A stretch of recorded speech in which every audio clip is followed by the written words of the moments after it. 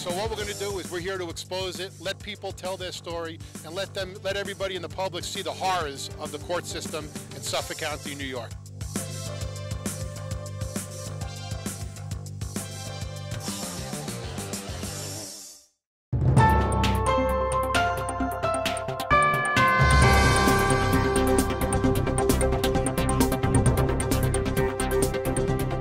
Long Island Backstory with Chief Correspondent Gary Jacobs. Good afternoon, everybody. I'm Gary Jacobs, and welcome to Long Island Backstory, where you get the real news that the traditional networks don't report on, especially what we're going to talk about today, because what we're going to talk about today is something that's very near and dear to my heart, and it all ties into divorce and family court, although that's not the sole subject of what we're going to talk about today. What we're going to talk about today is what's called the ACE study, Adverse Childhood Experience. I'm just saying that at the beginning to catch everybody's attention so you don't turn it, because all of us have some type of bad childhood experience, but some of them are way, way worse, and what we're going to learn today is the effects that it has.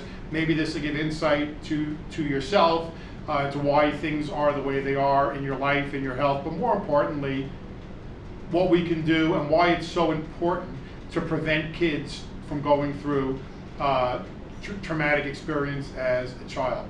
So when I was looking into doing the show, I wanted to find a guest who really, really knew about this study, and surprisingly and sadly, actually, a lot of people involved in the family court system never even heard of the ACE study.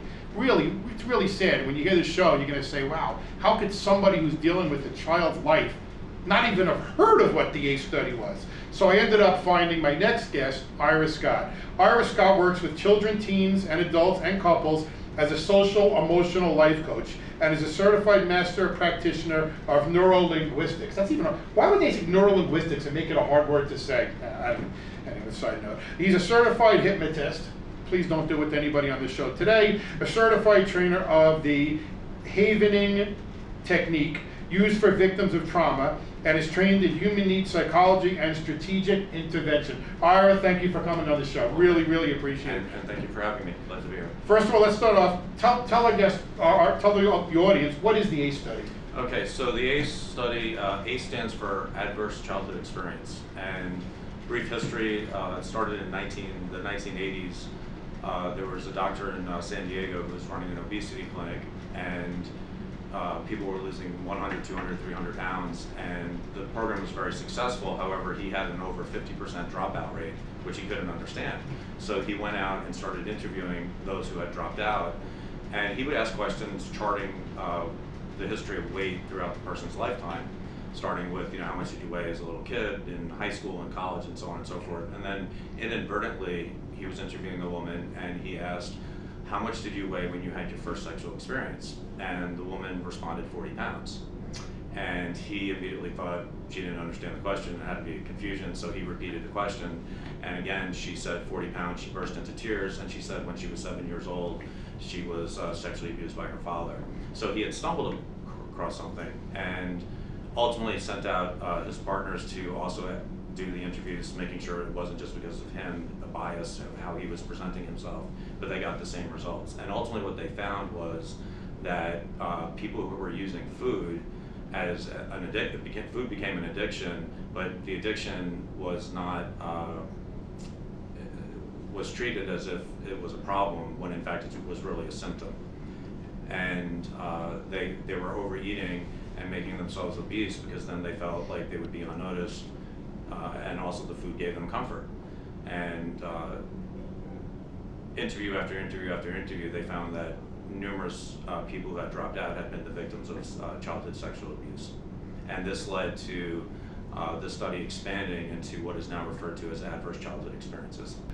So this study, this ACE study, but this is not some small study. I was reading in my research, and because I know people who look at it and say, oh, this is some fringe study. This is like one of the biggest, what was it, the longest study or the biggest study in like the history of the United States. Something. Yeah, absolutely. It's, really considered one of the largest public health studies ever done in the United States, and yet, as you alluded to in the beginning, very few people know about it, which is, it's tragic. And again, this isn't something that just some fringe people say. Yeah. We're going to show a clip right now, and they can show you all these professional doctors who talk about the study. So let's go ahead and let's roll that clip. Sure. Rob and Vince then began a collaboration that's ultimately become one of the foremost epidemiologic studies of the long-term health impacts of child abuse and neglect.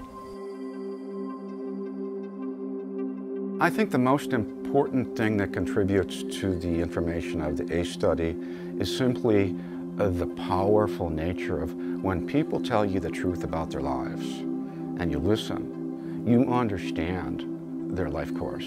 It's made me realize how much of what we see in adult medicine is the result of what was present but not seen in pediatrics. ACE has changed the landscape, and I want to talk a little bit about how and why they changed the landscape and how we can take what we've learned from the ACEs. It's just not a social worker's problem. It's just not a psychologist's problem. It's not a pediatrician's problem.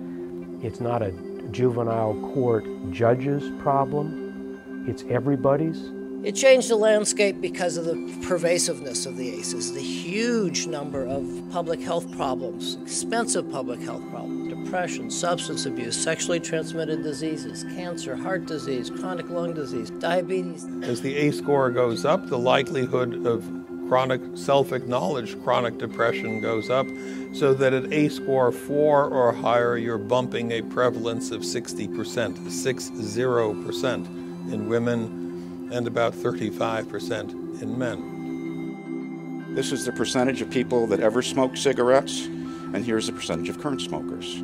We could switch the titles on these slides now. You wouldn't know which was from the Kaiser Health Plan and which was a general population sample in Washington.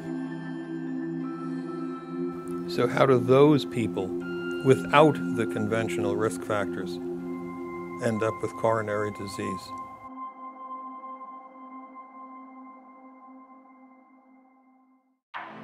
We have used this over an 8-year period with 440,000 adult patients. I believe that this is the most important thing you can ever do, which is begin to deal with this intergenerational transmission of adversity that causes so many problems in our society.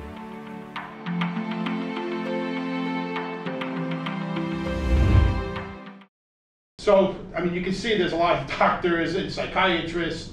This is a true study that unequivocally proves that childhood experiences cause problems in adult life. Absolutely. Several 100,000 people over, I guess 2 decades now, over 2 decades. It really, the obesity clinic was in the 80s. The ACE study really started in the 90s. But several 100,000 people, and although it was Dr. Vincent Folletti, as you saw in the video, who started it, other doctors got involved, and then the Center for Disease Control got involved. So how did you become interested in the ACE study? Great question. So That's why I get paid the big bucks. There you go. So, the work that I now do over the past 9 years is in the world of coaching, trauma. I work with trauma, PTSD, panic, pathological emotions, and in part of my training, especially specific to Havening, which is a psychosensory therapy used for encoded trauma.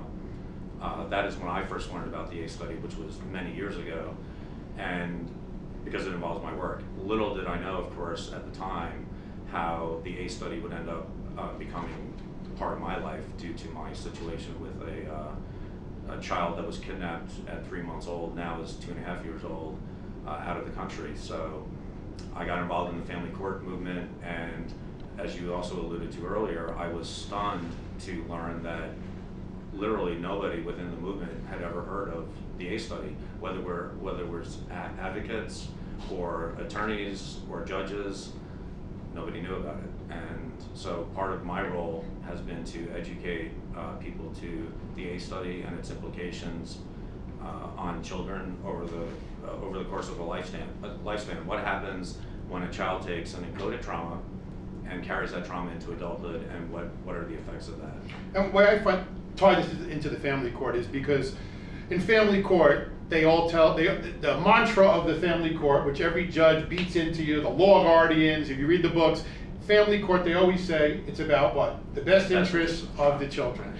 Now, if it's actually bullshit. But they say it. So if it's truly about the best interest of the children, and I think this study would establish that extended trauma is not good for the children. So why wouldn't we come into court and say, look, mother and father, it's not in your children's best interest. Based on the ACE study, we have proof to prolong this case for 2, 3, 4, 5, 6. In my case, I was in divorce court for 11 years. My daughter once said, do you realize that more than half my life I've been in family court? And something that the study shows was that it's the prolonged experience that makes it much, much worse, which is also as it relates to PTSD in war, the people coming back that have been exposed to prolonged experience. It truly affects their brain more than a short, bad experience, which we can get over. But if it's truly the best interest, we should be able to go to court and say, Your Honor, it's not in the child's best interest to drag this on. So why don't we what are we fighting about? We're fighting about who gets custody of the children,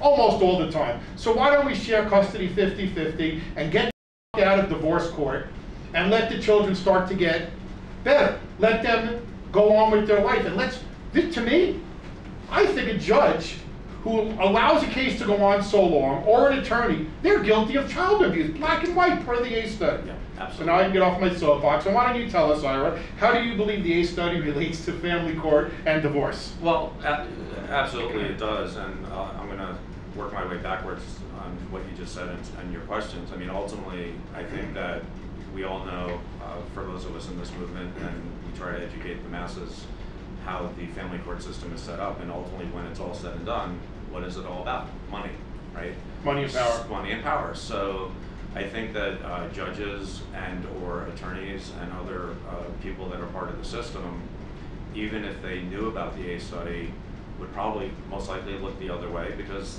when it's all said and done, they don't care. As you said, it's not best interest of the child, it's best interest of how do we bring in the most money. So that's, I think, a big piece of the puzzle.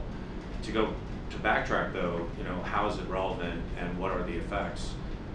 Long-term childhood trauma is damaging to the child's developing brain. And so if you think about fight, flight, and freeze, you have these neurochemical responses. Norepinephrine, adrenaline, cortisol is released into the body.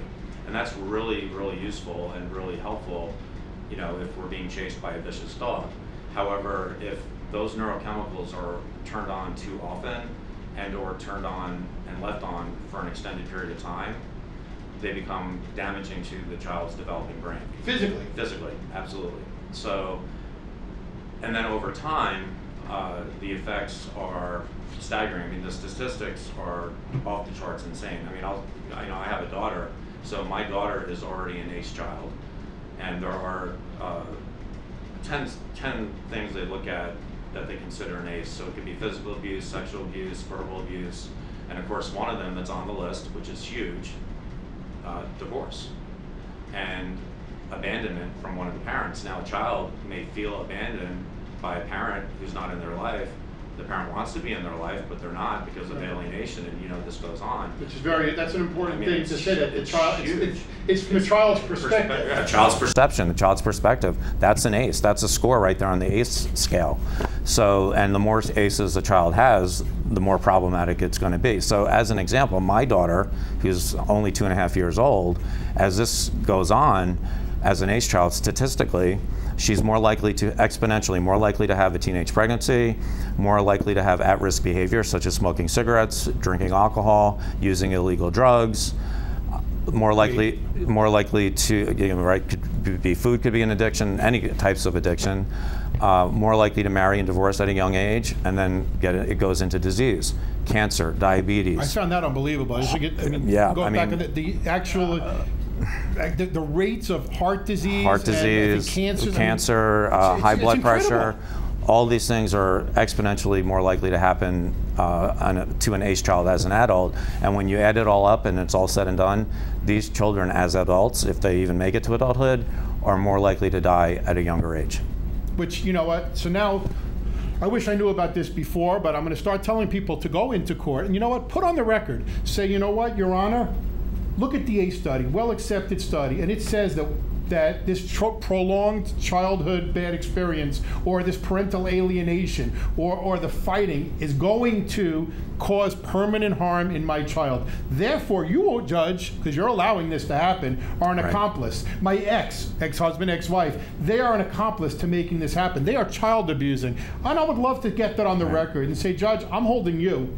I'm holding the law guardian, I'm holding the court, I'm holding my ex responsible. Now, you guys might not have the results for 5, 10, 15 years, but you're all damn responsible for what you're doing, for allowing alienation to go on, because it's proven that this is going to have an adverse effect on an adult. And I hope some of these people go back and sue these son of a bitches who caused the problem, because now they've been put on notice. This isn't questionable. They can't question the ACE study. This is facts. It's too big. Yep, absolutely.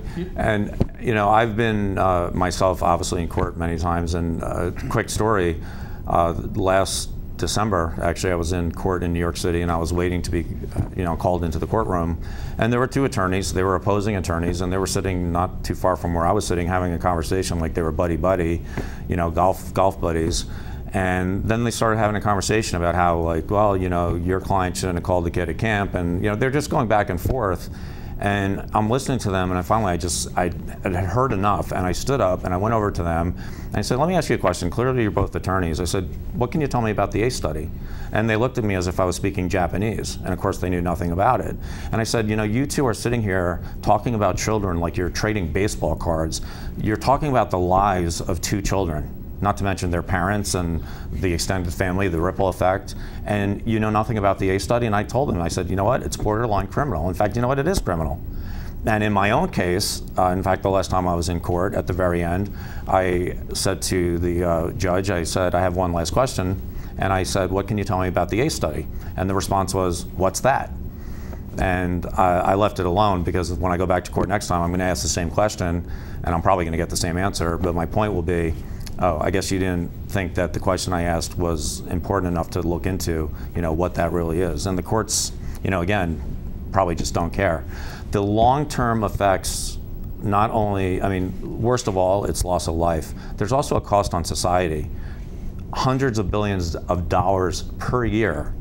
And this goes to healthcare costs, medical costs, loss of productivity costs, because these, they don't show up for work, criminal justice costs, it goes on and on and on. And so another, I think, very important part of the ACE study, and that how I've used it, is to educate those who don't think the family court corruption or the corruption that goes on with social services agencies like Child Predator Services, CPS, that they, it's insane. They think, well, it doesn't affect me.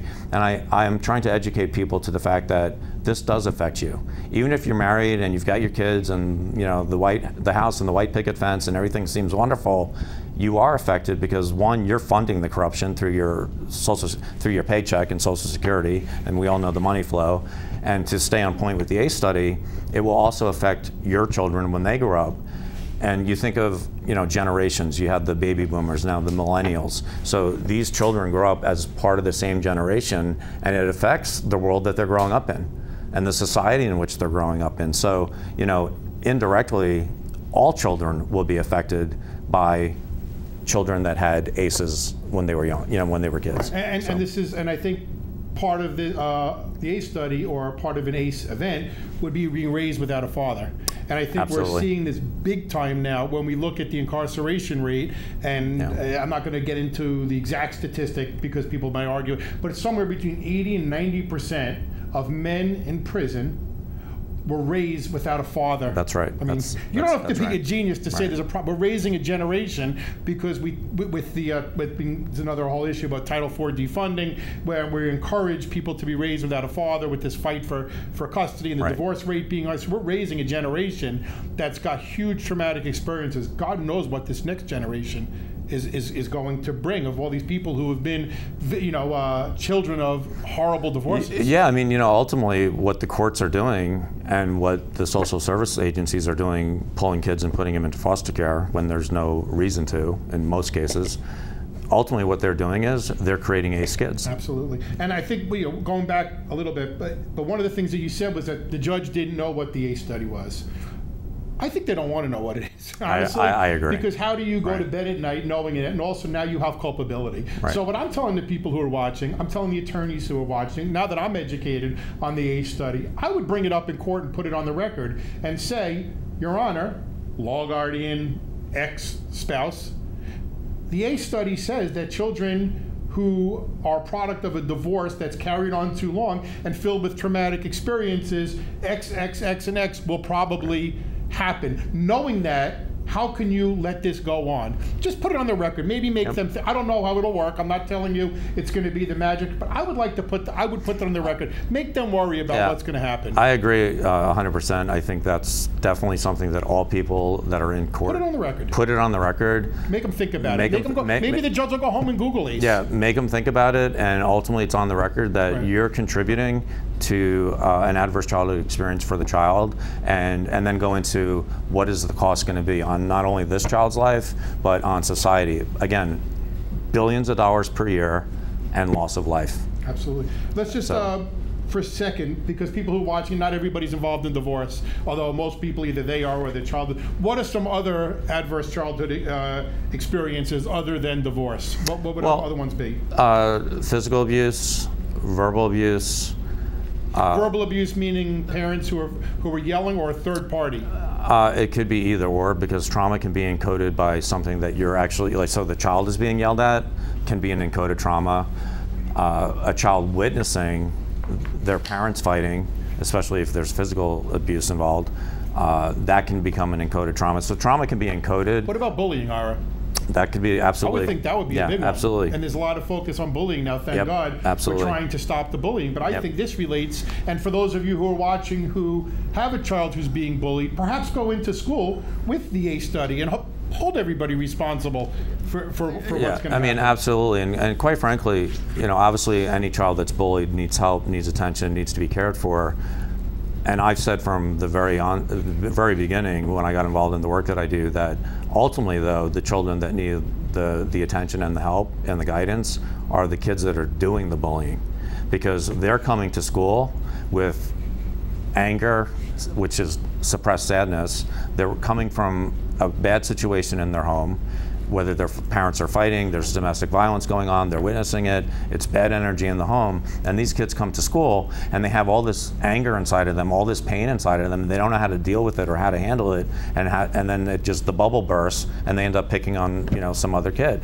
So I mean, it's all these topics are intertwined, they're all connected, and again, cost is huge. Does the age at which, and I didn't read the whole study, but so does the age at which a child experiences an adverse childhood experience, does that make a difference on the end result? For example, is a 2-year-old not as bad as a 3-year-old? Is it worse when a child's a teenager? And at what age does it stop? I mean, at 18. Yeah, okay, that's an excellent question. And so the answer is where it starts is typically around age 4, because the part of the brain that is responsible for declarative memory is the hippocampus. And the hippocampus, which is part of the limbic system, doesn't essentially turn on, so to speak, until age 4. And it's within the limbic system that trauma is encoded. And the part of the brain where the trauma is encoded is called the amygdala. So it starts at about age 4. And from there is no when does it stop, because what happens, and you heard in the video, one of the doctors was saying, ACE has changed the landscape. So what did he mean by landscape? What he was referring to is it changes the landscape of the child's brain because of the neurochemicals that I mentioned earlier, cortisol, norepinephrine, adrenaline, that's being flooded into a child's brain during a adverse childhood experience. So these chemicals change the landscape of the brain, in that as the child is getting older, they become more susceptible to additional encoded trauma. There's essentially 4 requirements for a trauma to be for something to be encoded as a trauma. 1 is you have to have an event, something happens. 2 is meaning. So you give meaning to something. What does this mean in my life? And when there's an attachment and there's a sense of loss, abandonment, like a parent leaving a child, maybe not you know, the child, again, perspective from the child is, you know, parent left, not understanding the child's being alienated by another parent and or the system. So, you know, there's meaning. So you have event, meaning, there's perceived inescapability. Well, what is a little kid going to do, you know, if this is going on? There's nowhere to go. There's perception is there's no escape from this. And then lastly is landscape. And so the more abuse or trauma that the child is exposed to at a young age makes the child more susceptible to encoded trauma as an adult. So as an example, you know, look at 9/11. You could have two people that were in the towers, they got out, they survived, and one person is traumatized and the other person isn't. Why is that? And part of it goes back to the landscape of the brain. And ACEs, as the doctor said in the video, ACEs change the landscape of the brain. No, we're running short on time, and I was fascinated when I was reading the study, but there's something that I took a quote. I have over 40, so I got to take my readers on here. But I want to read this quote because I wanted to make sure I got this on the show. It said, research over the last 2 decades confirms that children carry the effects of childhood experiences into adulthood. The challenges they face in school, life, and ultimately the state of health are often symptoms of toxic stress. Toxic stress, unlike manageable stress, refers to the long-term change in brain architecture and organ systems that develop after extreme, prolonged, and repeated stress goes untreated. Exposures to ACEs, adverse childhood experiences, may put our children at higher risk for learning difficulties, emotional problems, developmental issues, and long-term health problems. My question is, if now this is universally accepted in the medical community, how can the family courts let cases go on for years, let allegations of false abuse go on, allow parental alienation to go on, and in many cases in the court, they promote it by doing nothing? Right. Wouldn't they be committing child abuse? And certainly, it's not in the best interest of the children. Absolutely not. And again, I think it just all goes back to money.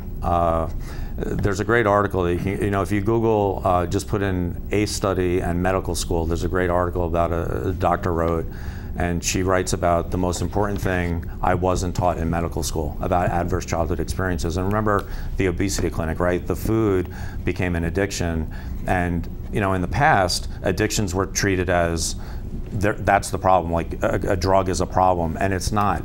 Addictions, whatever the addiction is, whatever the drug of choice is not the problem. It's a symptom of a problem. It's a symptom of an encoded trauma. Well, Ira, thank you very much. I mean, there's so much information on here, and I know this is going to be a popular show. People are going to go back, and you can watch it again. If you're watching it on TV right now, you can go to YouTube and Google Long Island Backstory ACE Study, and you'll see the show. You can watch it again and get some information on my guest and about the study. But in conclusion, what I'd like to say is, for those who are watching it in the legal profession, what's the answer? You know what the answer is? The answer is take the fight out of family court. A presumption of 50-50 shared parenting. Take away this thing where they burden one parent with so much financial debt that they can't afford to do it. Take the fighting out of the court. When somebody gets an order of protection and it's false, prosecute the person. Stop these orders of protection. Because let me tell you, an ACE, an adverse childhood experience, is damn sure a person being hauled out of their house, a mother or a father, in handcuffs. Absolutely. Because especially when they know it's not being true. So we have to go to shared parenting. Ira, there's so much more I want to talk about, but again, Google the ACE study, get this information, share the video, and get educated and use it in court. I'm Gary Jacobs, and thank you for joining us at Long Island Backstory. Thank you, Ira Scott. Yep, thank you for having me.